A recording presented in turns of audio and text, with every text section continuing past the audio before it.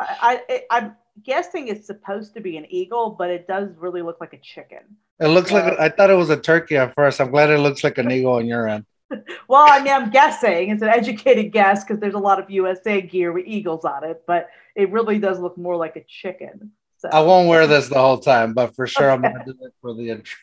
Well, I have ADHD, so I definitely will get distracted by a chicken on your head. By the night. Yeah. Hey, welcome back to Too Hard, Too Fast, the podcast with strong opinions about things that we may or may not know too much about in order to broaden perspectives. Today, I'm going to fanboy a whole ton because if you ask anybody, I am a huge fan of the Olympics. And I don't think I know anybody right now that can say they're as big as a fan as I am. So this is a true honor to have an Olympian with us, Team USA.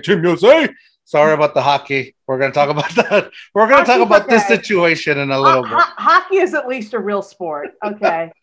What? No. So we have Nina Cutro-Kelly. And Worm just showed up. All right, Worm just showed up. I hope he has a shirt on when the camera turns on. Hey, Nina Cutro-Kelly is here with us. She just participated in the Tokyo 2020, 2021. It's both. I've heard both. They use both. I mean, I'm sure when I'm old, I won't remember what year it was, but I was there for the Tokyo Olympics. Yeah. And that's all that matters. And I'm going to go ahead and take this ridiculous, awesome, patriotic chicken eagle off my head. But let's sit back, buckle up, and let's go Too Hard, Too Fast. Awesome. Welcome back. Welcome back. Welcome to Too Hard, Too Fast. Too Hard, Too Fast. Too Hard, Too Fast. Too Hard, Too Fast. Welcome to Too Hard, Too Fast. Welcome back to Too Hard, Too Fast. And my name is Nina Cutro-Kelly. I'm a 2021 Judo Olympian, and I'm happy to be here. Go Team USA. Nice. USA. The podcast of the century. Right. All right. So 100% Nina. I just put on my shirt. Are you undercover? Who, me? Yeah, you got a mask on. I am. It's still the pandemic, so I'm repping and I'm being safe. Okay, all right, I gotcha. So, if we give you one, would you wear one? Yeah, I'll wear one. I don't have to get masked too often anymore, but I do if I go to the grocery store for sure. All right. Sounds good. I keep telling Worm, he keeps offering it to the guests because we would give masks to the guest as a gift for being on the podcast. Mm-hmm. But I keep telling Worm that we stopped giving out the mask, but now we're giving out koozies. Oh, so, a koozie would be good. I could use a koozie with my seltzer or a beer on another day. That'd be good. Yeah. There you go. It's to protect your beer. So there you go. That's perfect. From getting sick. So. So then there you go. So we'll send a couple your way, a black one and a blue one. Awesome. We'll get together and see how I can get them to you. Perfect. That's much appreciated. Mm-hmm. But like I was saying, I'm a huge fan, and I think I'm kind of like, I was getting nervous as this podcast was coming up, our episode, because I am a huge fan of the Olympics. So when I message people on Instagram or email, whatever, I always say it would be an honor because it is an honor anybody that wants to come on the podcast.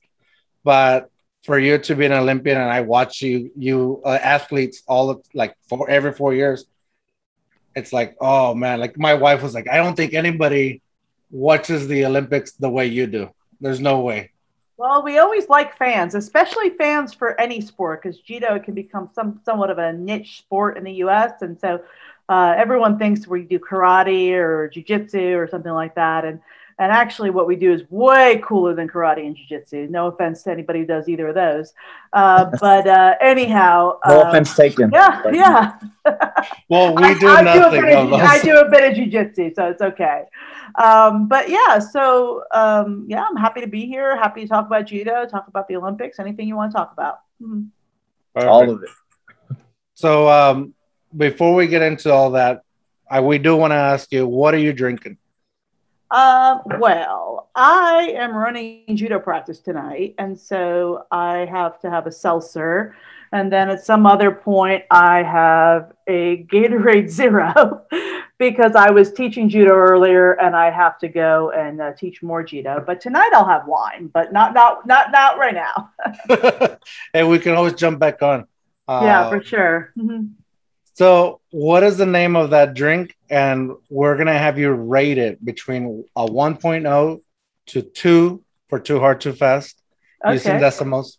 What would you rate it on the fact of how it tastes, if it's flavored, and the price compared to, well, I was going to say compared to the alcohol content, but there's no alcohol content on that. It's called AHA, AHA, sparkling water. Actually, I'd never gotten it before. It came from Amazon Fresh. I don't believe in shopping in grocery stores if I can avoid it. So I order my food so I can meal prep during my day. My real job, I'm an English as a second language teacher for a French company. And so I kind of have to balance my morning work with calling French people and torturing them learning English and then running around teaching judo in the afternoon. So, I drink a lot of water because my mouth gets dry talking on the phone. And this is all right. I'd give it a 1.5 because it's not amazing. It's not the best I've had, but it's for the price. It's a pretty good deal. Yeah. Oh, that's interesting. Have you ever had you're here in San Antonio, right? Yes, I'm here in San Antonio. Yes. So have you ever had from HEB the 1877 water, mineral water? I saw that. Yeah, I haven't had it though. No. Oh, okay. I was gonna ask I was gonna ask you to compare it, but no, it's like I like Topo Chico, but you can't get that delivered with Amazon. So unfortunately, I just go with what I can get, fast to my house and keep it cold in my fridge in my office. So, yeah. Fair enough. Worm, what are you drinking? You already showed a little bit. That's right. Someone who will be proud of all our U.S. Olympians and everything. Samuel Adams. Oh, Oktoberfest. You're getting ready for October then. I am. We just became September though. Yeah, I know. Well, I'm ahead of my time. So. Well, it doesn't I guess Oktoberfest kind of lands between September and October, right? You got to start early. I mean, there's a skeleton. I don't know if you can tell, but there's a skeleton behind me. Oh, you're getting ready for Halloween. Yeah, everyone really likes October and Halloween down here. We didn't have so much of that up north, but where I'm from Albany, New York, and we don't celebrate the way you do down here. So I definitely have fun with everybody down here in Oktoberfest and Wurstfest in San Antonio. Yeah. Oh, Wurstfest, man! I hope they have it. Yeah. I haven't gone in a good while. Yeah, I went to the last one, and I think it was 2019 before everything hit the fan. But it was definitely an experience. So. Mm-hmm. So how is it different? Like you say, you don't celebrate it as we do over here. How do you celebrate it up there? Well, I think as it gets super, super cold, we can't sometimes you go trick or treating, but you're only out for a short period of time, and I mean by almost November, it could be in the 20s by the evening. So you don't really want to go out and go door to door. And so I guess it's probably just because the weather's better down here that it's more popular. Mm-hmm. And you were only up there till from the research till even before you were 10, right? Or no. All right. So I grew up in Albany, New York. I went to college in Schenectady, which is right next to Albany. And then I went to France for 8 years after college. And I've been in San Antonio since 2014 full-time, but from 2006 to 2014, I still trained out of a club here when I was in the U.S. Yeah. Oh, okay.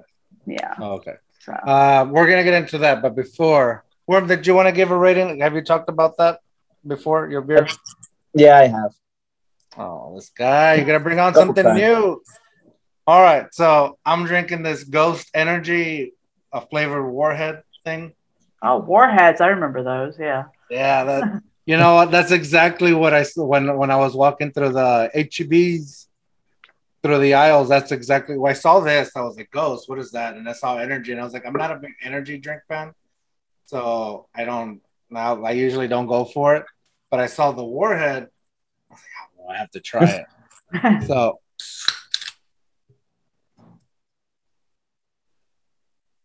Just stare at them, drink it. Hi. Ooh, it's super sour. Oh, It's exactly what you would think a warhead. Exactly what a warhead is. okay. It hits you like right back here. Oh, gross. Do you like sour things, or you're not a No, sour? You're that's not a not my sour thing. fan. No, I mean, I guess I Sour Patch Kids, maybe, but it's just not my thing. I like chocolate. Yeah. Oh, so you like Sour Patch Kids?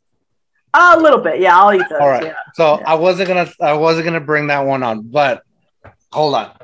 Okay. All right, I guess we'll continue the conversation. What's your favorite drink, though? I like red wine. That's definitely my drink of choice if I'm gonna have a Dry or sweet? dry. Yeah, I lived in France, and so most of the wine that we get would have been from Bordeaux, which is like this.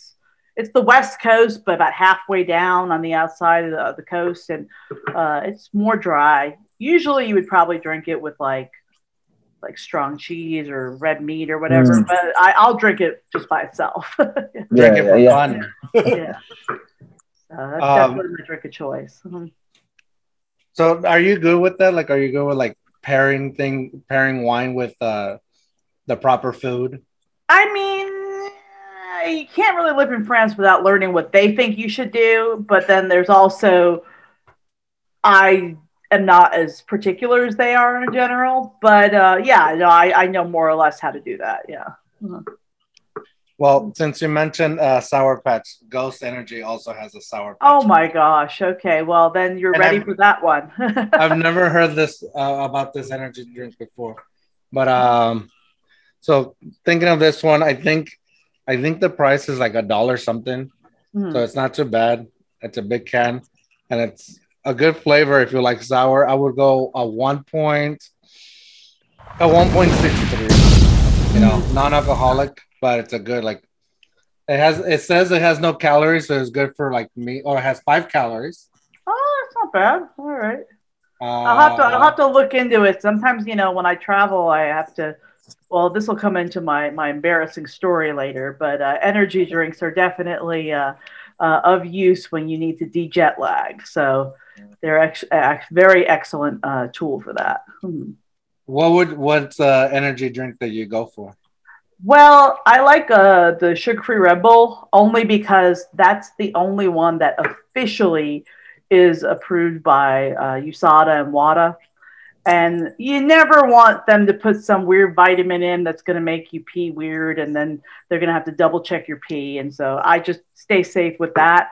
But if I can't get that, I'll drink whatever I can get a hold of if I need to. But that's usually like before the tournament, just when I've gotten to the country, and it's a few days before, and I need to get on that schedule. So, okay. Yeah, I usually pack my 4 Red Bull for the tournament, though. Yeah, that would suck. It's crazy that, if you get like that weird vitamin, like you said, something that you don't know.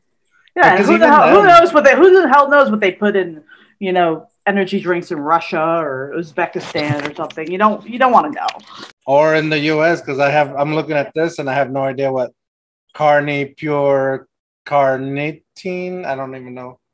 I think I said that half in English and half in Spanish. Yeah, I never heard of that. So good. But it says it has no sugars, so that's a plus. Yeah, no.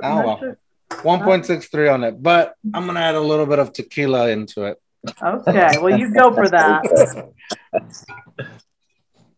Not a lot, just a little bit. So with that said, our ratings in, our reviews in. Albany, New York. Yes. That's where you're originally from. Mm-hmm. Is that where you got into judo? Yes. So I have a pretty bad case of ADHD, and I was a bad behaved kid, and I was always big for my age, and I liked to fight before I knew how to fight, really. And so my parents put me in judo after I'd been kicked out of Little League, ballet, and art class. And so I got kicked out of those. I was asked not to return. And when I was 7, I started judo. So. Like Little League baseball or? Oh, yeah. It was like Teeball. I was Teeball. Like, yeah, no. You were beating, you were running the mount. No, I hit the coach with the bat because yeah. That's even better. What do you think? What brought that on? I wanted to not bat. I wanted to go eat French fries because my uncle was watching my Teeball game and he had a container of French fries. And I'm like 5. And I'm like, oh, Uncle Brian over there has some French fries. And I went and walked off because, I'm 5. And I didn't listen. And then the coach came after me and he's like, here's a bat. It's your turn to bat. You got to go up. And I was like, no. And I kept walking. And then finally he gave me the bat and I swung at him, ran away, climbed the jungle gym. They had to go get my father. It was a whole thing. So that was my last day of playing Teeball. So. Wow. So I feel like there has to be a fighting story with ballet. Yes, there was that too. So I was younger than that. I think I was maybe 4.5. And first of all, my mother comes with a little pink tutu. And I was like, I'm not doing that. That's not happening. No way, no how. And so we compromised and she gave me like a little black leotard or whatever. I wore that. And then, I was a very active little kid. So I'd run and climb and jump and, do things first and think about it after. And so I remember the teacher was telling us, okay, we're going to do something creative. And we're going to imagine that we're little things. And these little girls were really annoying me because they were all crying for their moms and it was silly. And so the little ballerinas were like, oh, I'm a flower. I'm a, beautiful butterfly. And I'm like, okay, well, I'm going to imagine that I'm an airplane. I'm going to knock them all over. And that's exactly what I did. And I was removed and asked not to come back. So, and then the art class thing wasn't really bad behavior. It was just, they had us go draw mummies at the museum. And they didn't know that I was terrified of mummies when I was 5. And I just lost it and left. And so that was about that. So then I got put in judo because generally they get a lot of problem children. So did you want to be in it at first, or? I thought it was going to be like Ninja Turtles. So I was like, okay, yeah, we can do that. It's fine.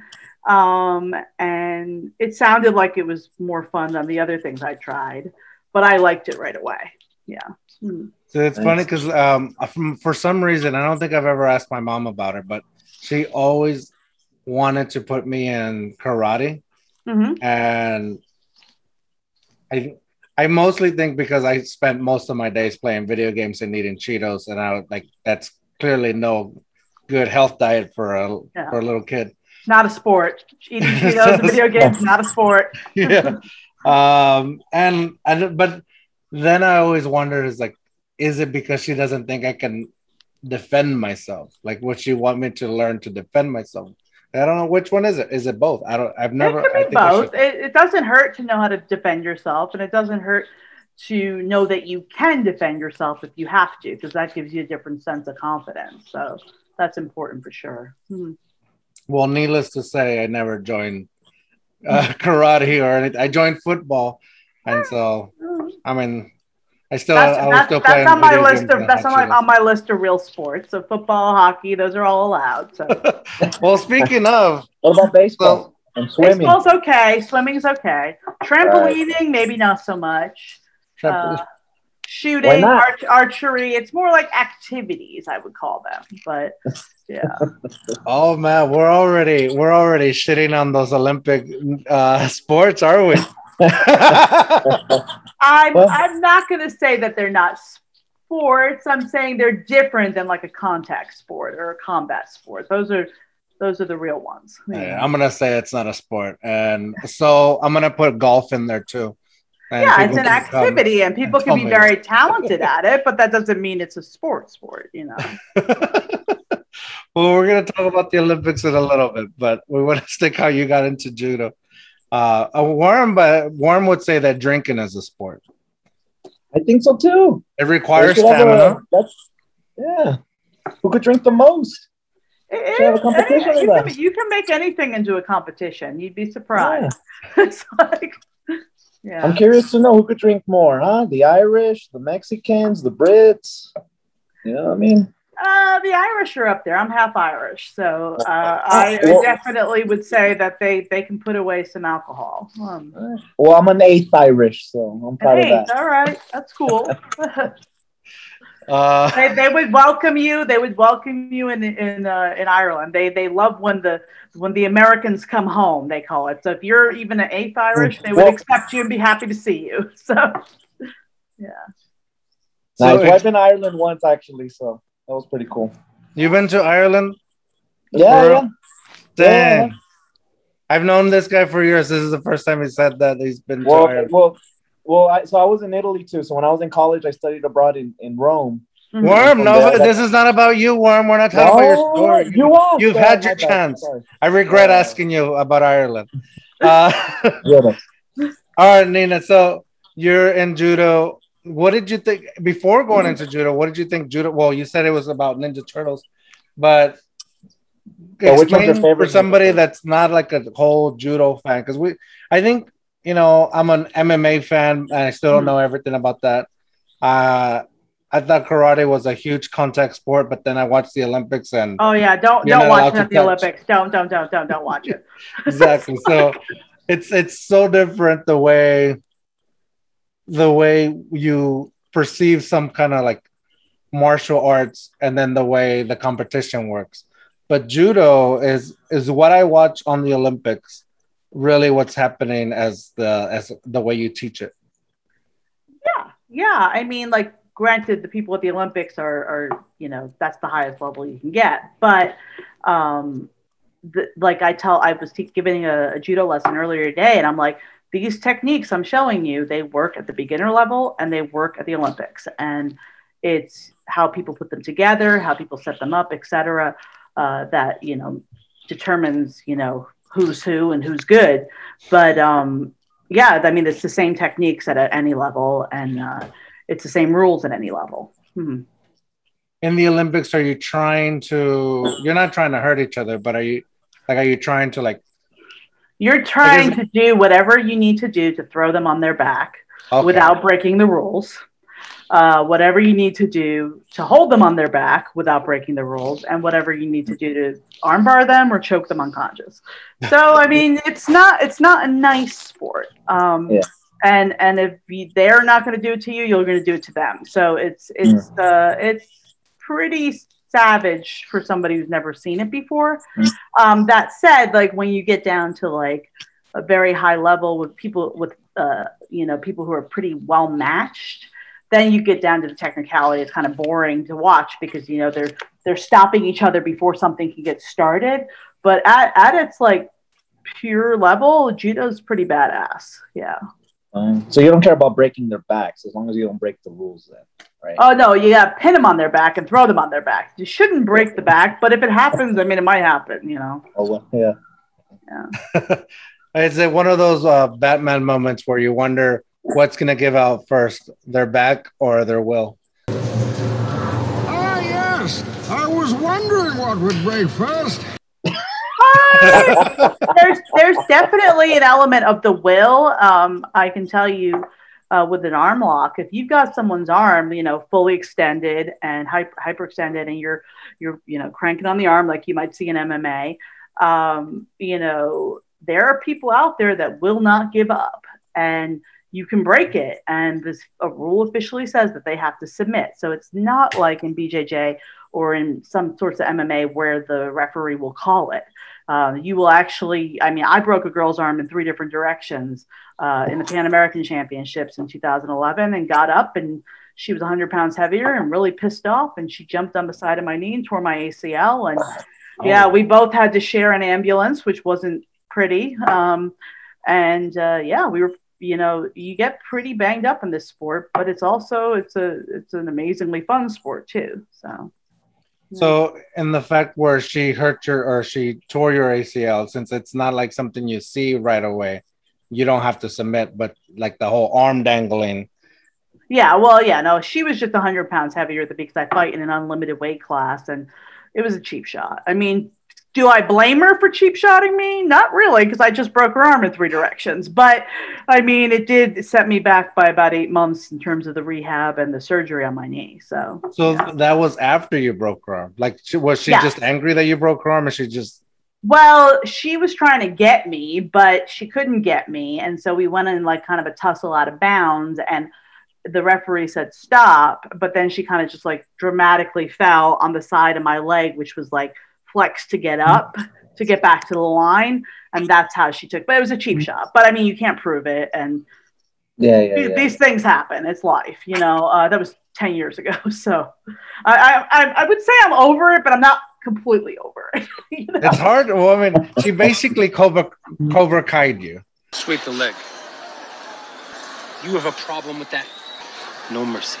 Yeah, you like you said, you lost 8 months of your life because this is like everything you do. Like, this is what you train for. I mean, not everything you do. Obviously, you're a teacher as well, but it's a big part of your life. So I can't even imagine. I mean, I hurt my knee getting up out of bed, and I'm out for 2 weeks.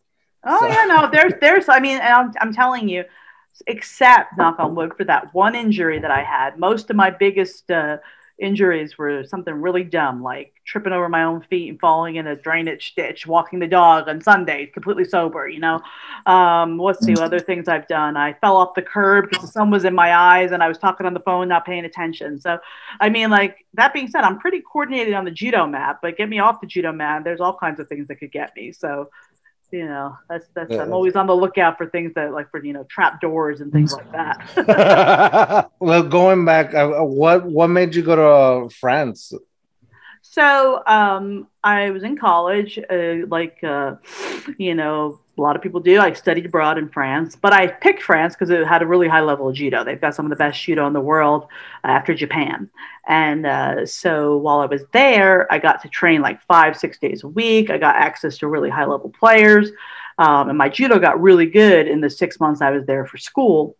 And so I was about to graduate college, and I kind of said to myself, you know, like, I want to come back here. And I was supposed to go to law school. And I was like, you know, I'd be really young to go to law school. I don't want to like be that serious this young, you know, because I went to college early. So I was going to graduate at like 21 in a couple days. And so I was like, oh, and I found a job in France right after I graduated college, and ended up there. I was there for, you know, a few years, and then I didn't know what else I wanted to do. And then I did my master's degree there. So that's kind of how I ended up there. But the training is phenomenal. And that's a big part of my judo level today, is that I got to train in one of the best countries in the world for judo. Mm-hmm. So did you know that you wanted to do something with judo for the rest of your life, or you just knew you wanted to practice judo? So that's a good question. When I was 14, so I'd already been training like recreationally at a judo club. My dad had done some judo. It was something I did with my dad, my sister after me, and the brother after that. They did a little bit of judo. It was something that we did as a family. But then that club closed, and so I went to the only club that in the area that my dad was cool with me going to, and that's my coach. He's still my coach today, Jim Herbeck. He was the 92 Olympic coach, and he runs Universal Judo here in San Antonio. And he was up in Albany at the time.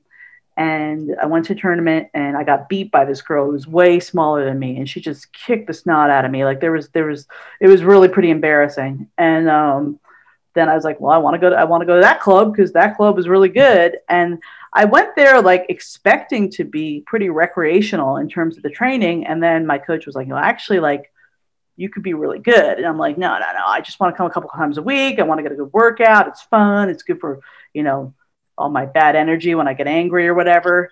And so he started like making me work with a group of girls who were already pretty like advanced. And I was the weakest in the group. I got my butt kicked. I was physically strong, but really, really like green in terms of judo. And then they finally got me into that group. And so I started training there when I was 14. And the year I was 17, I made the junior world team for the US. And that's when I really started competing internationally. So that was almost 20 years ago. Mm-hmm. And at what point did you say, I think I can make this take it to the Olympics? I want to say I was about 22. And then the past, 14, 15 years, I was always very close to making the Olympic team, but there was always something that happened, that match where the girl blew my ACL that took me out of the running for 2012. 2016, I missed just by a few points. And then, 2020, 2021, whatever we want to call it, that was my chance to go. So at any point did you feel like, it's not going to happen? Oh yeah. Well, okay. So I had tentatively planned on retiring from international competition if I went to Tokyo or not, because, I'm going to be 37 this year. And at some point, something's got to give. And I wouldn't say I have anything like really wrong with my body. It's just it's wear and tear. I've had stem cells in different parts of my body. It becomes harder and harder to maintain the level of fitness and strength and cardio the older you get, as anybody knows. And so it was really like, the end of the road for high level, Olympic level judo for me. But I made it this time. So that was pretty awesome. Mm-hmm. It's not pretty. It's freaking awesome. Coming from someone, I mean, what do I know? But I'm just a fan. Yeah, we'll never reach that level. But unless drinking could be in a game. Before going more into the Olympics, I'm kind of like wondering, or actually, how many hours would you say you put in training to be able to reach such a high level? I mean, realistically, if you think that you're going to go to the Olympics for judo, you need to be training 5 days a week for judo, and you probably need to be working out anywhere from 15 to 20 hours a week. And that's like a realistic amount. And it becomes like, I was working out 2.5 to 3 hours a day, and sometimes more, with 1 day off a week and maybe one lighter day a week. That said, when you're young, really you just need to focus on getting a good skill set, getting good conditioning and strength. But once you've decided you want to make an Olympic team, you need to be training like that. And then that breaks down to the fact that in the United States, it doesn't matter. You could be the best person in the United States for decades. I was the number one American in my weight category for 10 plus years, but I wasn't an Olympian because the selection process is so strict. So you have to be in the top 18 in the world to guarantee to go. So you start off by being national champion, by being undefeated in this country, and then you throw, your money. Yeah. Then you go in, then you go up against the whole world. And so that's one of the things a lot of people don't know. They're like, oh, well, you're number one in the country. And I'm like, yeah, it doesn't matter if I'm number one in the country. That's a baby step in the right direction. But you're not going to the Olympics unless you're amongst the top 18 in the world guaranteed, maybe 25. Yeah. Sorry. And I think this year was one of the smallest teams, judo teams that has ever the USA for the US. Ever had. Yeah, because we had 3 women who qualified through the direct qualification system, which meant we were in, that top 18 in the world. Once they took out countries that had multiple people qualified, so there could be 3 Russians, but they're only allowed to send 1. There could be 3 Japanese, they're only allowed to send 1. So once they take out the doubles and the triples in the world ranking list, then we were in those top 18 in the world. And then they're allowed 1 additional spot, which goes to the person who has the most international points, who isn't otherwise qualified. And so then we had a guy go who was in 198 pounds. And so there's just the 4 of us. But that said, we were a really close-knit team. And, we'd all been on the road together for the 5 years leading up to that. And we'd all been, of the 4 of us, there was the 4 of us plus a couple others who were, in the mix for medals, internationally, not in the Olympics, but in the, we were the best in the country. And so we all kind of really developed just like, small group and pretty good working relationship as a team. Yeah. So you guys knew each other before being on the team. Oh yeah. No, it's a small enough sport that everybody knows everybody at this point. Yeah. Mm-hmm. Interesting. I mean, when you get up to that level, I mean, it can't just be all dedication, right? There has to be, natural talent and dedication. Like there has to obviously be a lot of natural talent then, right? So that's a good question. So, talent comes into it. But the whole thing, hustle beats talent when talent doesn't hustle.